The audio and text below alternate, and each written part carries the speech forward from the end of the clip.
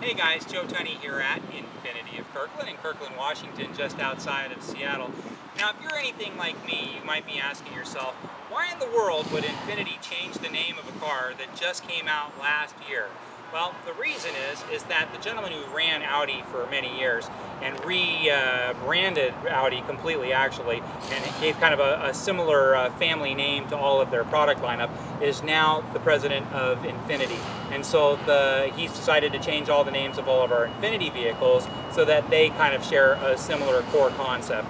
So all of our cars, which were formerly known as, say, the G37 and G37 Coupe, are now called the Q50 and Q60, and our crossovers and sport utilities, like the former JX35, now called the QX60, the former QX56 is called the QX80, and so on and so forth.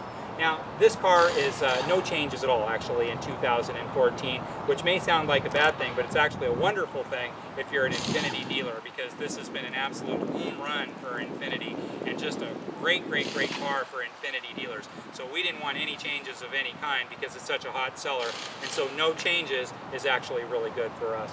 Now, this particular color is called Diamond Slate. Now, this is the most popular color that you can get the former JX35 and the all-new QX60 in, and it is a great color. The little whispers of blue with lots of gunmetal gray.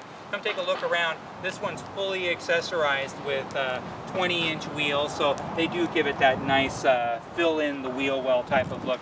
And then one thing you'll also discover on the fenders, they mention the displacement, which is just the size of the engine, and it fixes it right there on the fender. These are removable as well, and so I'd be honest with you, if this was my car, I would have this off of the car. I don't really like the way that it looks. But if you like the way that it looks, it's already there, and if you don't, it comes right off.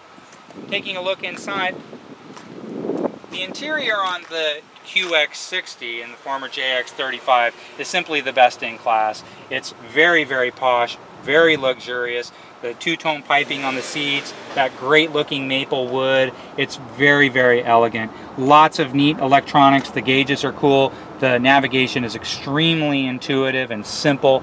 If you find a lot of the new technologies that are available in cars a bit daunting, well, this is definitely the car for you, because it's really easy to navigate your way through all this stuff, even if you're kind of a neophyte at all this new technology.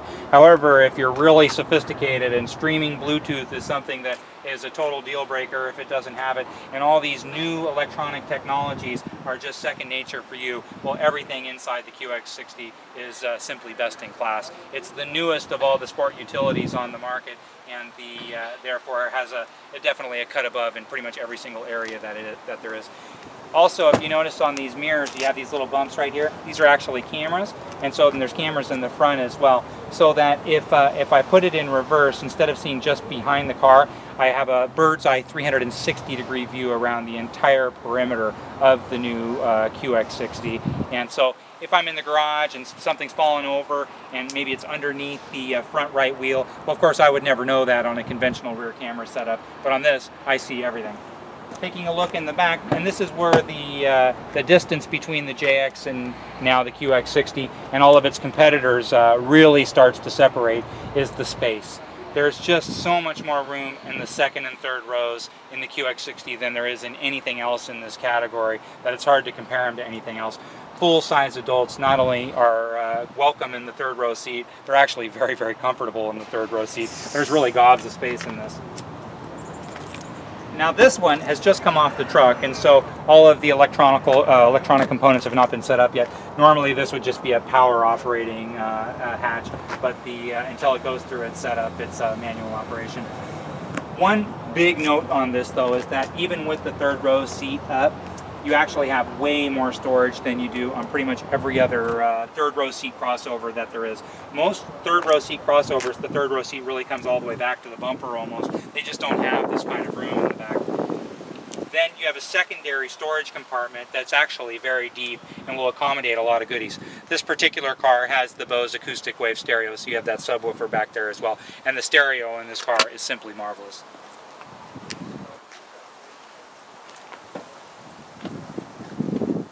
Now, another feature while we're looking at the back side here is this does have the backup collision intervention feature. And so how that works is that in sync with those rear cameras and all these parking sensors. If you're at the grocery store, for example, and it's hard to see if anybody's kind of coming across in the back there, when you back up, you kind of stick your rear end out into traffic without necessarily knowing if anyone's coming by. And it's a very common accident to see, is those parking lot accidents. Also, if you've seen the commercials, you'll see where the car's kind of backing out of the driveway and a kid's riding by on his big wheel there on the sidewalk, and there's just no way the driver would know that that kid was there. So how the collision intervention works is not only is it looking straight back, but it's also looking down the sides. And so if it sees anything's coming towards the car that's going to broadside it, while you're backing up, it'll automatically hit the brakes just like that. And you don't even know what happened. Your foot's on the gas. It hits the brakes for you and comes to a stop, so you don't put yourself into a situation that you didn't even realize that you were putting yourself into. Again, tons of space in the back. You have that great theater package with dual headrest monitors. And so in the old days, you know, you'd see those kind of flip down monitors that would come down from the ceiling. But really, what the problem with that is, as soon as you put that monitor down, just imagine yourself as the driver here. As soon as you look over your right shoulder, you're looking right at the back of that drop-down monitor. It's something that's a safety problem that I'm surprised that they even allowed in vehicles. But going with the dual headrest monitors, not only does it give you two instead of one, it's just a much safer and much more intelligent way to go. Let's take a look inside.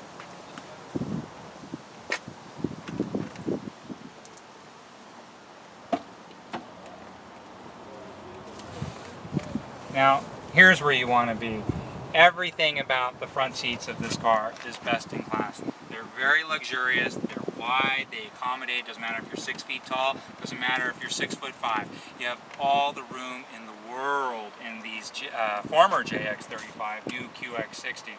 And so the maple is gorgeous, everything is very intelligently laid out, very simple, just like all of our Infinitis, and most Japanese cars in general, to be honest with you. They tend to be pretty simple and straightforward, and then the quality is particularly strong. Same goes with the QX60. Quality's fabulous, the fit and finish is outstanding, and then lots of power, lots of everything, and there's just really nothing you can fault with the new QX60. It's just a comfortable, stylish, new, nobody else in your neighborhood has one vehicle. 4-year, 60,000-mile bumper-to-bumper warranty from Infiniti, 6-year, 70,000-mile powertrain warranty from Infiniti. They're very, very nice. If you have any questions about this particular vehicle or anything that we have here at Infiniti of Kirkland, please don't hesitate to give me a call anytime. My name is Joe Tunney. I'm the sales manager here at Infiniti of Kirkland. You can call me anytime at 425-821-1600 or just drop me an email at joet@infinitiofkirkland.com. Chris, to your desk, please. Chris, to your desk.